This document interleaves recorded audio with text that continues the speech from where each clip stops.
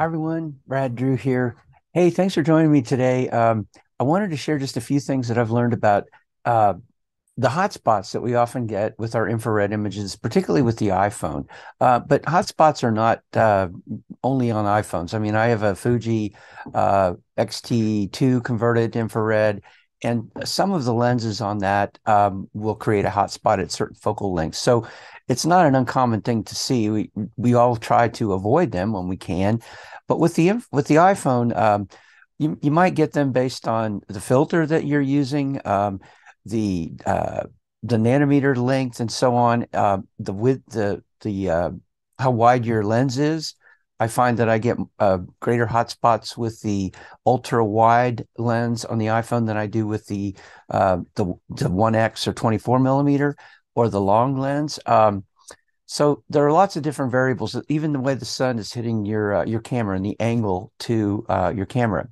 So what I wanted to do today is show you three different methods that I use for addressing hotspots in the work that I'm doing. And it's because I get them too, and I try to avoid them, but can't always. So what I'd like to do today um, is take a look at a couple of examples. And I'm going to show you this first example is one I made a couple of weeks ago here out on Cape Cod at a grist mill there. And I used slow shutter in camera +2 for a 30-second exposure on the tripod. This is with a 720 nanometer filter. And this is what it looked like right out of the camera. Now, depending on the filter you have, I got mine from Spencer's. If you have a Hoya or one from another source, your coloring may look different here. I also used camera +2 where I set the white balance to 1400, which will also change that coloring. So if your coloring is different, don't worry about it. What I'm noticing here is that I've got a little bit brighter area right here in the image. And if I process through that, it's still going to be there. So I want to show you some ways to mitigate that. There are three different or two different tools I use. One is SnapSeed, which has a couple of different ways that we can go. And then my preferred method is Lightroom Mobile. It has a superior masking tool to Snapseed, and I'll take you through some of that. So first off, we'll look at this one. This is the one we'll take into Lightroom. Now, this was made with the Lightroom camera. It's a 5-second long exposure. You can see it's softened the water a little bit, but again, we've got this hot spot. This is more the sky. I'm not too worried about that, but we've got this hot spot kind of right here. You can sort of see it. So what I'm going to do, I'm going to go ahead and get out of here, and I'm going to share my my phone. So here it is. This is the image that I want to work with. I'm going to copy it. And okay, so this is not a raw file. Because I use slow shutter and camera +2, it's not a raw file. If it was a raw file, I'd want to process it first in either the iOS editor or Lightroom or something else. But the reason I want to talk about Snapseed is because many people don't choose to subscribe to Lightroom.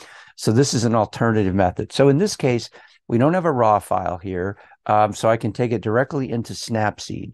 Snapseed has a raw editor, as you may know, but I don't like it. It's not a very robust editor, in my opinion, and I think it's unintuitive and challenging. So I would prefer to either use the iOS editor right here or the Lightroom editor. But what I'm going to do for this one, since it's not a raw file, I'm just going to copy it here and go to my Snapseed icon, hold my finger down on that, and paste it in to Snapseed.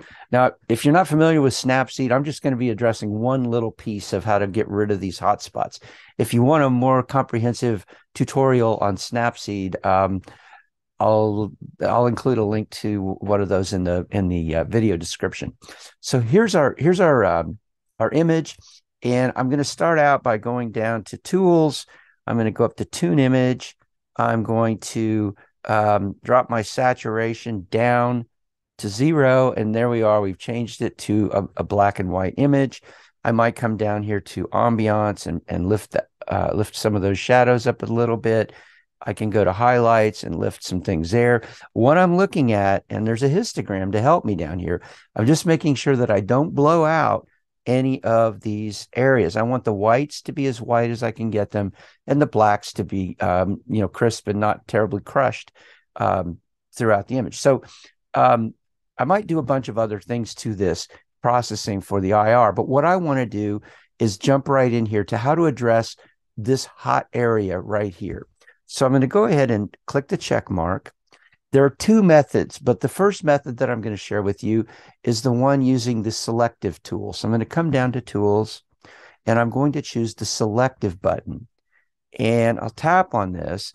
And this is a very similar tool to something you might have used on the desktop. If you've ever used Viveza, you can actually drop a control point on your image and then decide how much area you want to affect. So what I'm going to do, I'm going to make sure this little plus sign is blue, and then I'm going to come right up in here to the center of what appears to be this hotspot, and I'm going to drop a point. Notice it dropped it right where I put it. If I needed to, I could grab it and drag it around, but I like to just kind of get it right where I want it in the beginning. So there is pretty much the center.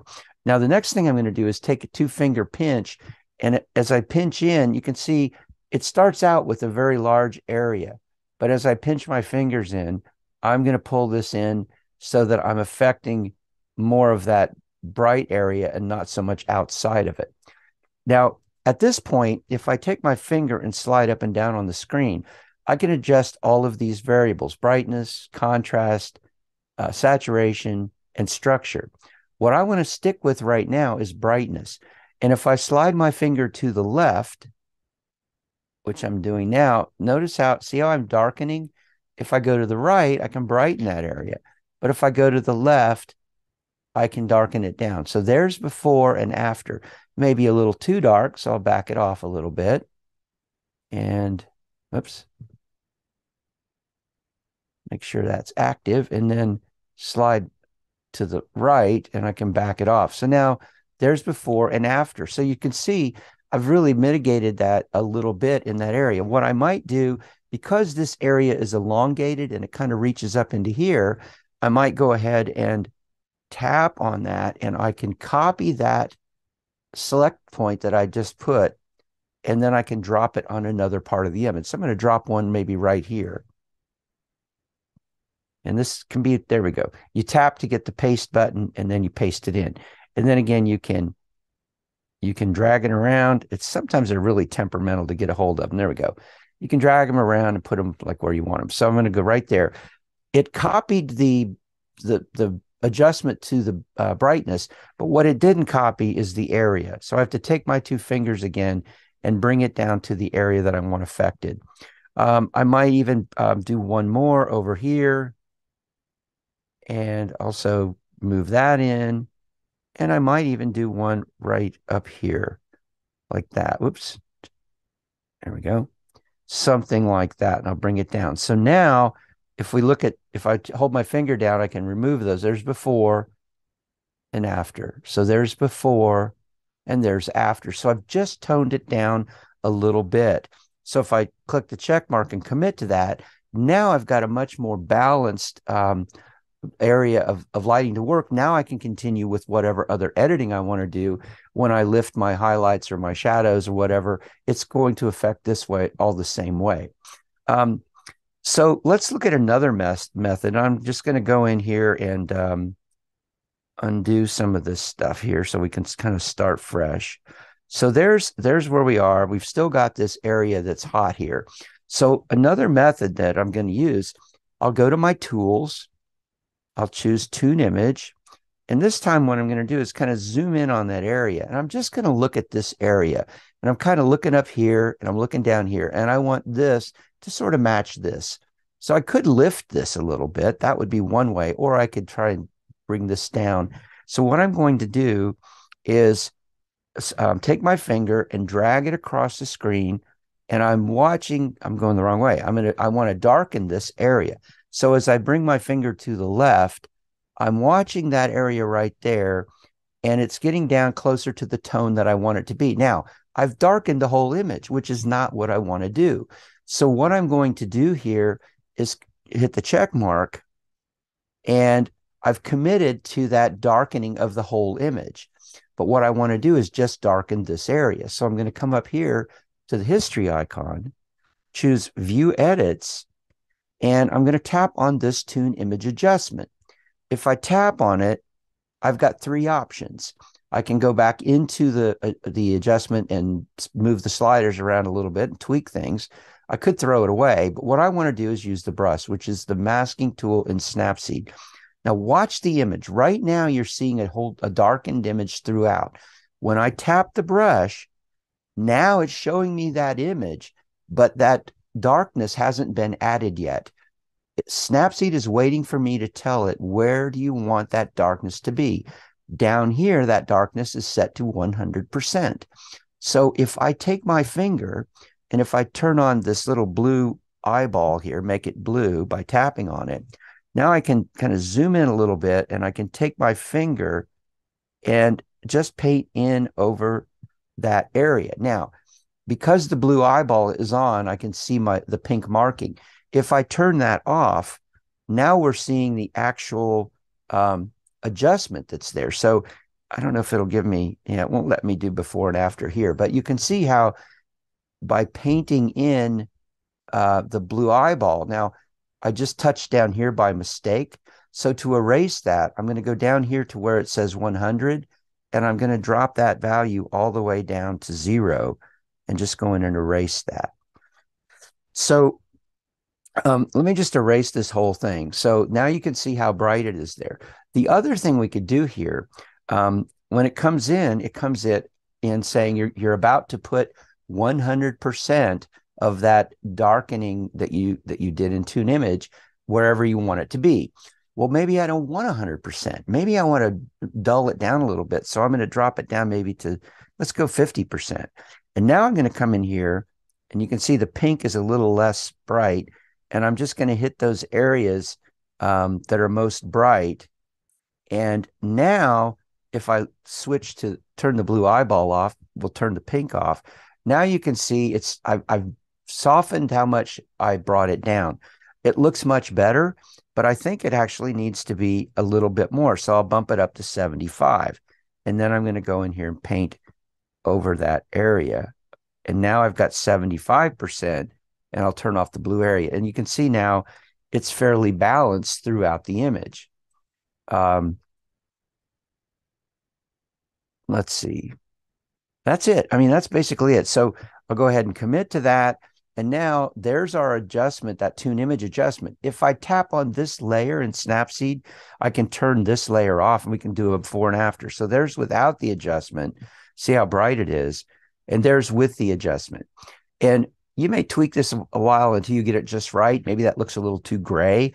But now you can go back in and do a global adjustment over the whole thing. And you could bring your highlights up. You could drop your shadows down a little bit, or up a little bit rather, to get some of this darkness out of here. And now you're starting to get a much more balanced black and white without that real hot spot in the center. All right, so that's it for Snapseed. So two methods, one using the selective tool, the other using the masking tool that you find up here in the history button. So let's go now. I'm just going to go out to Lightroom, and I've kind of got this queued up, I believe. Yeah, so here's an image. This is what it looked like. That's the one I showed you before. I'm just holding my finger down. That's the before. And I've already gone through my editing process and gotten it to where pretty close to where I want it to be by making my standard adjustments here. If you want to, I've covered these in other webinars and things that I've done. If you want to check those out, there's one on just using Lightroom and the sequence that I use for both for color and black and white. The only difference is with the black and white, the IR images, we convert them, eliminate the color either by dropping the saturation or hitting the black and white button here in the color tool. But what I want to do now is go and get rid of this hotspot. So what I'm going to do is slide all the way over here, and I'm going to tap on masking. So here's masking. And if you've not used this, again, I've got a tutorial on Lightroom that goes through a lot of this. I'll include those links in the description here. But what we're going to do to add a mask here is tap the plus sign. And there's several things you could do. You could select the subject, you could select the sky, you could brush in the area you want to affect. What I want to do is choose a radial gradient. So I'm going to tap radial gradient, and I'm choosing radial because this is kind of a round spot, or oval at least. So what I'm going to do is take my finger in the center there and just drag out that radial gradient. So now the area that's going to be affected by whatever adjustment I make to light or color or sharpening or anything is only going to affect what's inside that circle. So what I'm going to do, the other thing I want to do is tap on my density here, and I want to make sure that I've feathered out my edge. So right now I'm at a maximum feathering. If I drop this slider down, oops, let me grab hold of it. There we go. See how now I have a really hard edge, and we don't want that because we want the change to be very subtle, not a hard line. So I'm going to bring this slider back up. So now I have this very soft edge. So now I'm going to go down here to light, and I've got these controls. And what I want to do is darken that area that's bright in the center to match the rest of the image. So I'm going to start by just taking my exposure down a little bit. And it doesn't take much. I mean, if I go too far, you can see what I've done. If I go this way, I've done the wrong thing. So what I want to do is just take it down just those few degrees necessary. And then you can tap on the screen to put that away. And you can see how we've mitigated that a little bit. To show before and after, I'll go back to the thumbnail here, tap on that, and I can hide that adjustment. So there's without, you see the bright spot. And then if I turn it back on, there's with. So we've really done, it's a subtle thing, but it makes a huge difference in the way your images look in the end. Let's say, if we look at this, maybe we're still seeing a little bit of a bright spot in the bridge.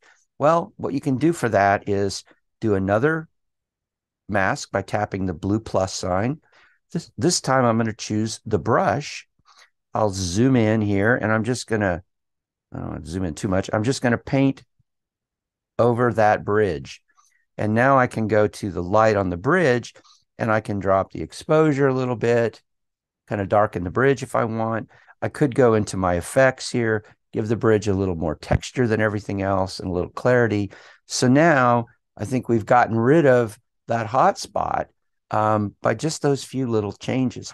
Really powerful way to do this. And I use it on many of my images that I've taken with the iPhone.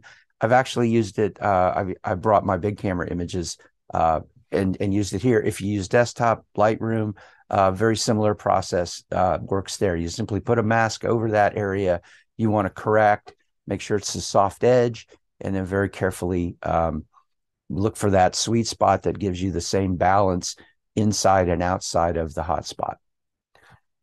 All right, that's it. It was promised short and sweet, and I appreciate you watching. And I hope this helps you with the work that you're doing.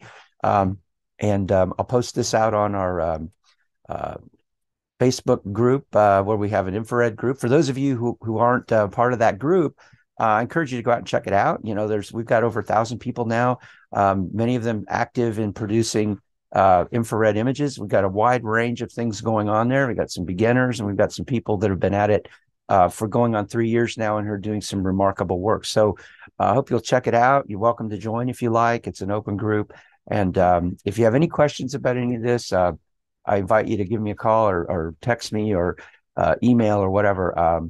When I'm home and not traveling, I'm doing this full time, and I love sharing what I know, and I'm happy to share with you. So thanks for watching, and until next time, keep on creating.